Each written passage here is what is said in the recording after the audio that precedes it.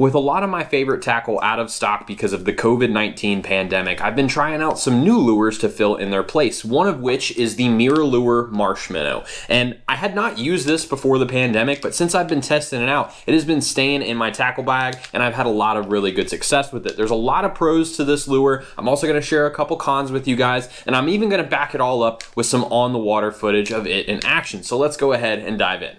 To give you guys a quick overview on these marsh minnows, they're obviously made by MirrOlure, which traditionally has been a really great hard bait company, but they've started to move into soft plastics the past couple of years. Now, really when we see tackle companies move from one thing they're really good at to something else, it's usually kind of subpar and it doesn't perform that well versus other leading competitors in the market. But because I've been looking for alternatives, I was willing to give them a shot. Again, I was kind of skeptical of it, so I picked some up, and really the first thing I found that was really great about these lures, and I'm going to list as pro number one, was that they come pre-scented with some pretty powerful scent. And I know that the scent is powerful because I found myself in a situation where I was almost dead sticking in front of a redfish, just a couple twitches here and there, and that redfish actually picked it up when the lure wasn't moving at all. So I know it was smelling that scent, and the scent was enough to get that strike. So pro number one, it's got some great scent to it. Now, pro number two that I found after really playing around with this lure, watching it underwater, is just the design of it is just fantastic. There's a lot about this lure that I really like,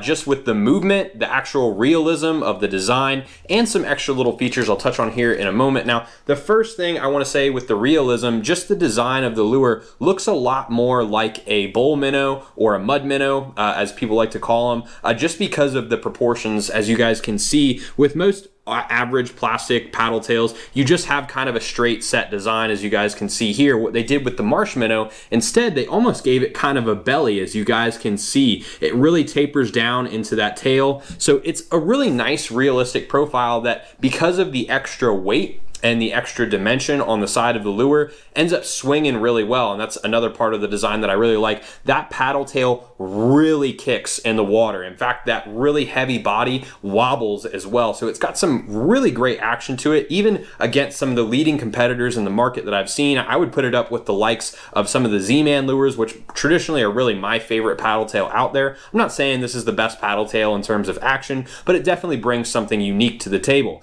Now, something you also don't see in a lot of, average plastic paddle tails, you can see there's no slot on the top of this if you wanted to use a weedless hook. The Marsh Minnow actually does have that. You can see there's a slot here if you wanted to use a Texas eye jig head or one of the owner twist locks. There is the opportunity to do that as well. So just a great design. I could have featured each of these as a pro in of themselves, but I would say that just great design overall with the realism of the body, the great kick of the tail, just the open slot on top for the weedless hook. They just did a great job designing this lure.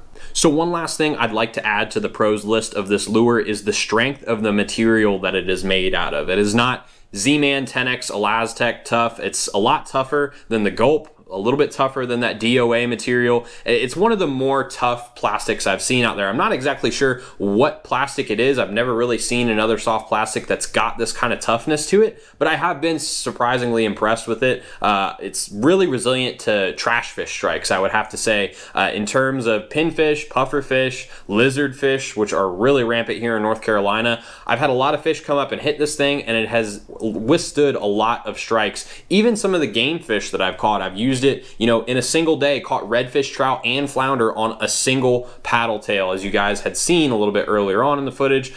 Even the really toothy critters like flounder really don't tear great holes in this thing just because of that durable material. So I would like to add that it is very, very tough. It's not the toughest lure on the market out there, but it's definitely worth mentioning on the pros list that this is a very durable lure, and you're going to be able to use each of these lures in this pack a little bit longer than you would your average soft plastic. So to talk a little bit about the cons of this lure as well, again, it's not the best paddle tail out there, and there are definitely some flaws with it. One of the things that was really difficult for me was this lure's buoyancy issues. And again, if you look at some other lures that have a little bit more buoyant material that they're made out of, when you stop working that lure and it settles down to the bottom, especially when you have a jig head and it goes straight down on its head, it will actually sit there sometimes indefinitely. If you've got, Z-Man Elastec that is naturally buoyant, it'll sit there and it'll be on its head. It'll have a little bit of action to into it. This material, again, it's very tough, very dense, so it's gonna fall over pretty much immediately. That was what I noticed when I was watching the underwater footage, that it didn't do a great job sitting on its head, and I am looking for that because I do fish with those twitch paws retrieves where my lure is gonna spend, you know, an extra second or two on the bottom, and if it falls over immediately, it just does not look natural. I do have some soft plastics that aren't that Elastec material that while they won't stay up indefinitely, they'll sit there for at least a second or two before they fall over. So that to me was definitely a con of this lure, and I found myself in situations where I wanted to use twitch pauses, having to fish a little bit faster because I wanted to keep the natural presentation of this lure up. Now, it's not to say fish won't hit it when it's laying on its side, as you guys saw with the redfish earlier. It hit when it was paused, and I know that lure was laying on its side, so the scent does help a little bit there. But if there's fish that aren't keyed in on scent, you know, this might not be the lure for that scenario. So definitely something I wanted to touch on there. The second thing was the difficulty of rigging. Again, as you guys can see, it's got a very realistic head that actually almost has some little gill plates there, but that made it difficult for me to figure out where I needed to put my jig head. Sometimes I would even center it on the face, right on the nose, and I would rig it through, and it just would not look natural. The bait would be punched a little bit too hard through,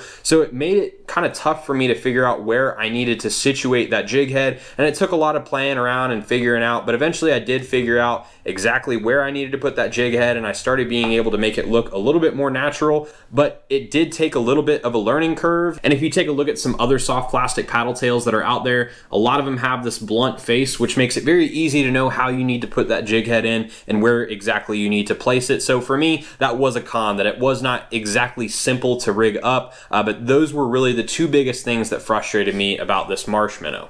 So even though I got these marsh minnows as an alternative to some lures that were out of stock at the time, I think I'm just going to continue using them because they work so well. They've got a really great scent to them. They look and move really well in the water, and they're really durable. In fact, this is the second pack that I bought just for this video because I had torn the first one open. I still have 3 or 4 of those first lures from that first pack, and I've been using them for 3 weeks. There were days where I'd use one lure all day and it wouldn't get torn up, and I could catch multiple fish with it. So you're getting a lot of value out of a pack that's $4.50. So highly recommend you guys pick these up. You can catch redfish, trout, flounder. I know Waiter Dave catches a ton of snook on them, and in fact, when I was filming the underwater footage for this video, I managed to catch a bass as well. So they work in a wide variety of scenarios, and in fact, you can get them for 20% off at the Salt Strong shop, where we do have awesome discounts for Salt Strong insiders, so I highly recommend you guys check them out there. And if you have not joined the Salt Strong Insider Club, I highly recommend you do so because lures are only a small part of your fishing game. If you don't know where to look for the fish or the right tactics to use once you've found them,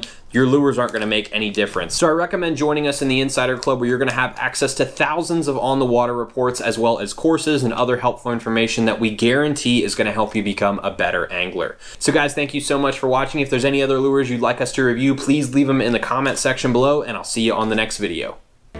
There's something about the water that'll give you peace, all by yourself or with your family. Live Salt Strong and wear the line today.